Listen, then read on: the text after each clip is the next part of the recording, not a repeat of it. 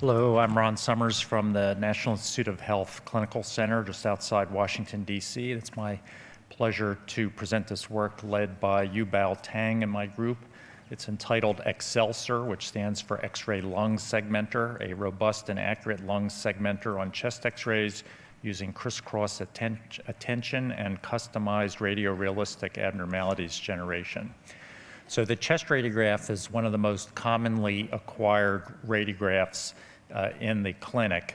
And what this project focuses on is segmenting the lungs when the lungs are abnormal.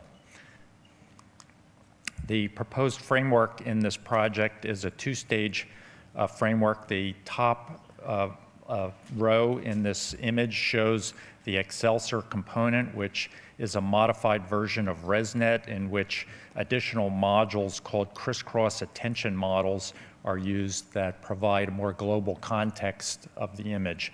And these are trained using manual segmentations on normal chest radiographs to create the masks shown on the far right of the top row. In the bottom row, we use data augmentation using a GAN-based method called MUNIT that does image-to-image translation, and it generates radiorealistic abnormal chest radiographs.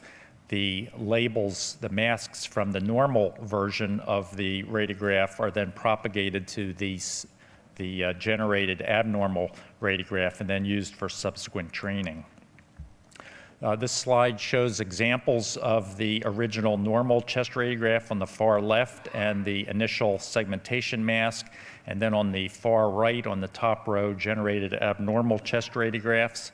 And if you compare those to real abnormal chest radiographs on the bottom row, you can see that the generated ones are radiorealistic. You can see the heart and abdominal structures, ribs, shoulders, and so forth in the generated abnormal radiographs.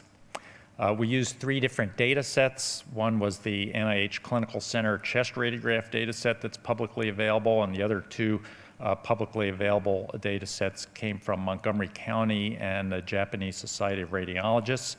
The results shown in this table show that the XLSor with Criss-Cross attention model had the highest performance, the highest dice coefficients, both without augmentation using the MUNIT GAN and with the augmented data. Also greater performance compared with UNETs with or without the Criss-Cross attention.